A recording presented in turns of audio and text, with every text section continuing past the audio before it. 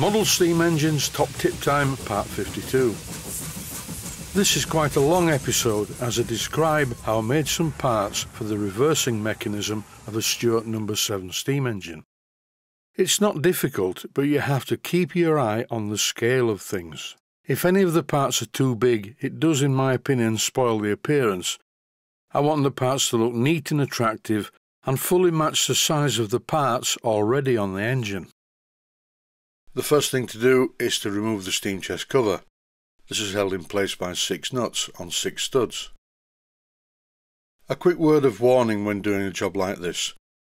It's not too bad disassembling the engine, but when I put it back together, please bear in mind that these are only 7BA bolts. They are very small and very thin and very easy to strip or shear off.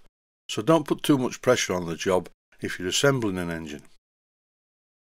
In between the steam chest cover and the main steam chest is a gasket anyway, so you don't need to really torque these bolts up. I've seen some horrendous examples in the past, where studs have been stripped and then a fake bit of stud with a nut on it has been superglued in the hole.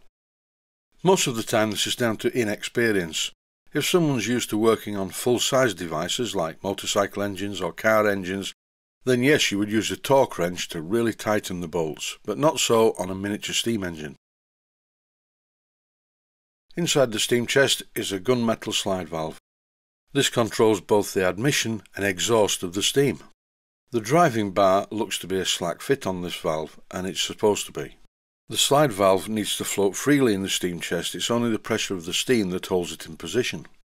The main problem with this valve rod, apart from too much thread at the bottom end where it goes onto the fork, is that the top part of the thread won't let it travel any further than you see here, and that's not enough travel. This clip shows the new valve fork fitted to the old valve spindle. Supplied with this engine were some extra valve rods, and the one at the front of this image is the one that I'm going to use. As you can see in this clip, the valve spindle is just a little bit too long, because I don't want it to stick through and foul the expansion link. And so in the outer part of the workshop I'm using my 1-inch belt sander to just shorten the thread very slightly, so that when I put it back together this time, everything should be a perfect fit. In this clip it looks like the valve spindle is a bit short, but it isn't. That's because the valve fork isn't tightened onto it. And here's a good tip for tightening valve forks onto spindles. Put the spindle in a drill chuck and then use a barcode spanner in the way that I've shown in a previous episode to tighten the valve fork or clevis onto the valve spindle.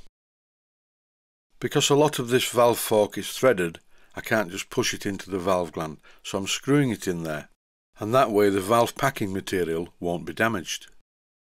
Moving down to the bottom of the engine, it's now time to set the eccentrics in the correct position, or at least the approximate correct position.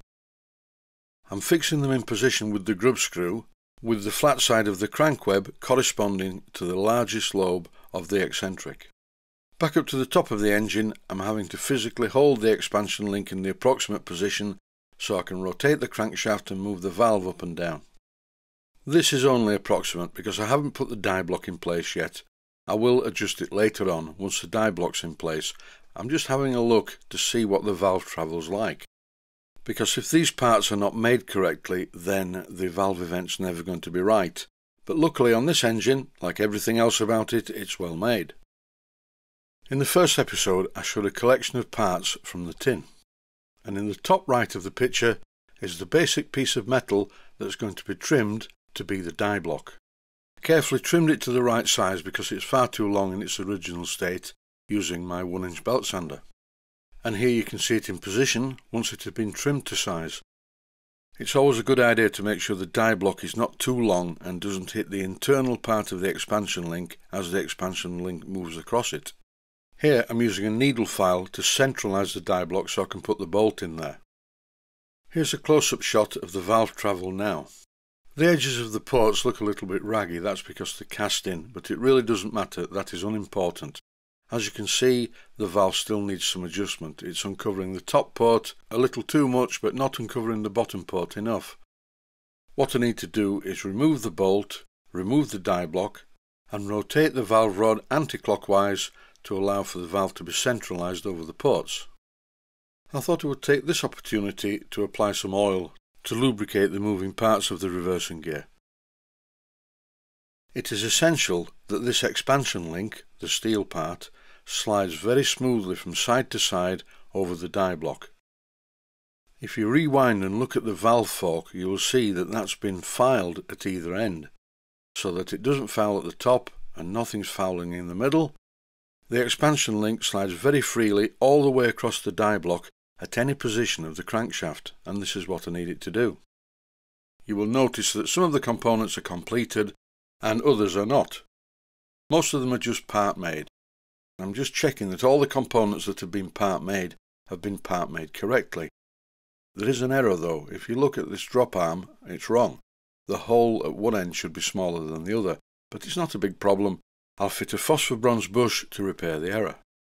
I need to make the reversing lever, because that's one part that hasn't been made, and normally the reversing lever is a gunmetal casting. I'm going to fabricate it using a piece of brass. For the lever arm, I'm using this piece of brass that I found. It's not quite the right size, but by the time I've machined it down, it should work fine. As this reversing arm is a fabrication, I'm going to silver solder a phosphor bronze bush into a large hole at the end of it. And with a bit of luck, it's in the middle.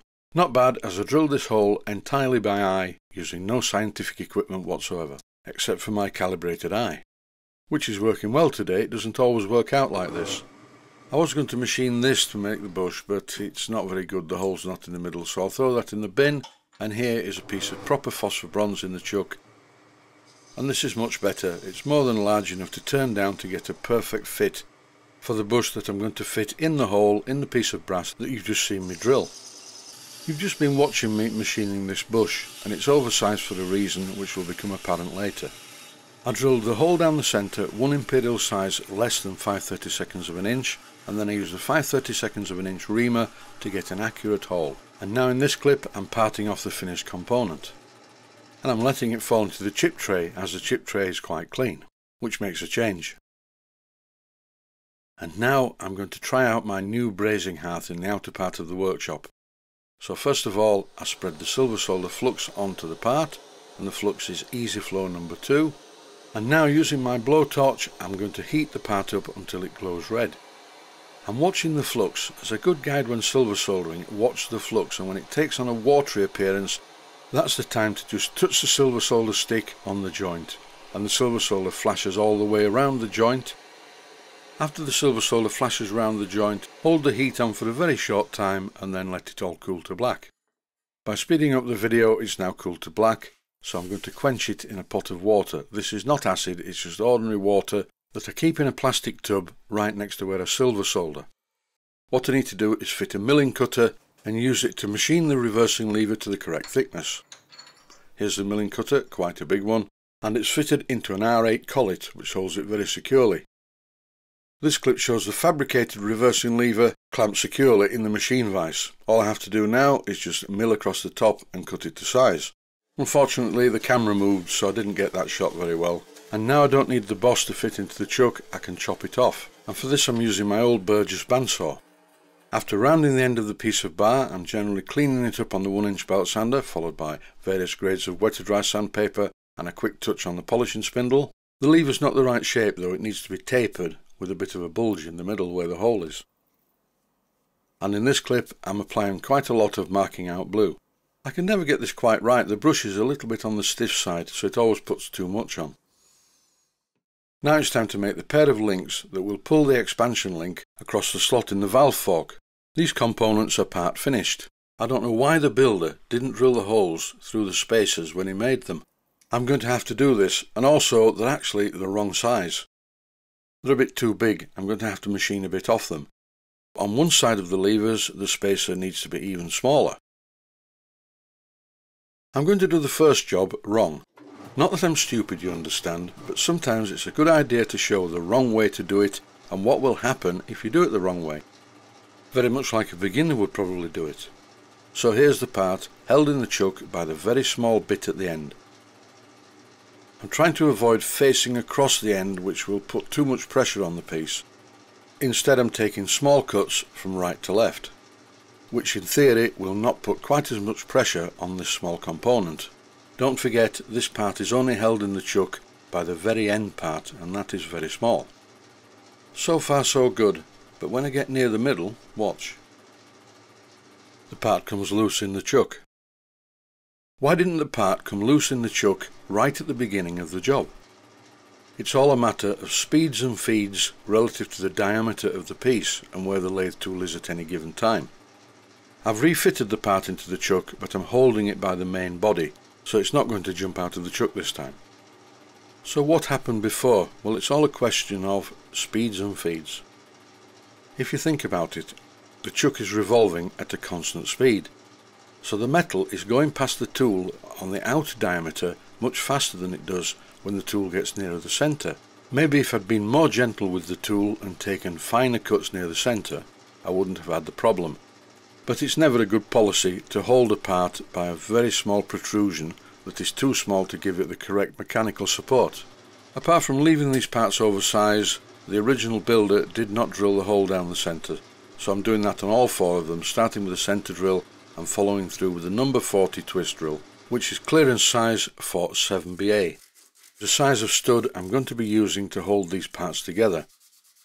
A couple of things to do to the pieces of flat bar. First of all, clean them up on some wet or dry sandpaper and countersink the holes at one side very slightly using a twist drill. Not only will this allow the small parts to fit perfectly against the pieces of flat bar, it will give a bit of a reservoir for some extra Loctite. I'm using Loctite 603 here, and from my experience this is a better method than silver soldering the bars. Once I'd applied the Loctite to both of the small barrels and fitted them to the bar, I temporarily fitted them into my vise and applied some pressure to hold them together until the Loctite had set. And as you can see, when I tighten the vise, some Loctite runs out of the joint. After the Loctite had cured on the first part, I clamped the second part in the vise in exactly the same way. About an hour later, I started the big cleanup. As well as making the parts look good, I'm making sure that none of the barrel sticks out of the other side. Time now to trim off the excess at the end of the bars. A very easy job, first of all using my bandsaw followed by my 1-inch belt sander. To remove all the tool marks, I polish them using the polishing spindle. The drawing probably assumes that you're going to use a casting, but a lot of builders would probably make these parts as I'm doing. It's quite difficult to hold these parts in position to illustrate what I'm doing. I've reduced the width of the two barrels only at one end to allow the drop arm to fit in between, because the drop arm is wider than the expansion link. Here we go again, one more time. I'm doing something wrong to illustrate how you should not do the job. I need to machine a piece of phosphor bronze to make a bush for the oversized hole in the drop arm. And initially I was taking far too great a cut, that's why the tool was jumping about. And don't forget, as I've previously mentioned, as you move towards the centre of a piece of work, it slows down, so therefore you have to slow your cut down as well if you want to get a good finish. For instance, if you put a piece of bar in the chuck and take a really fast cut down it, you're not going to get a good finish, even at the outside diameter, unless the piece of bar in the chuck is revolving at a very high speed. So don't forget, the general rule is the lesser the diameter, the lesser the surface speed. But if the chuck is fitted with a larger diameter piece of metal, then the surface speed may be excessive. To allow for parting off, I'm just taking off a bit more of the metal. It will make parting off slightly easier. And now, as you can see, I have plenty of tolerance. What I'm doing here is trying the drop arm in position and then setting the parting tool to cut the bush to the correct length. A short while ago I showed the drilling process using a centre drill first, followed by a number 40 drill, which is clearance size for a 7BA stud. A number 40 drill is definitely a clearance size for a 7BA bolt, but it's a tight clearance size. But that's what's shown on the Stuart Models drawing, so who am I to argue with that? I'm sure it will all wear together once it starts to run. Until all of these parts are held together in the bracket and fitted with the reversing arm, it's quite difficult to move the expansion link back and forth. But there's nothing wrong with the expansion link and the valve fork, I've already tested that. It's just a bit difficult to keep everything in alignment at this stage with everything being loose. I'll have a look and see whether a standard Stuart stud for holding a steam chest to a cylinder fits across this part. If it does, then that's what I'll use. If it doesn't, then I'll have to make my own. That's it for this episode. Thanks for watching, and I hope you found it useful. please take the time to visit my main Steam Models website. Click on the section of the website that says Video Playlists. And by doing that, you will find it very easy to find other videos that you may like to watch.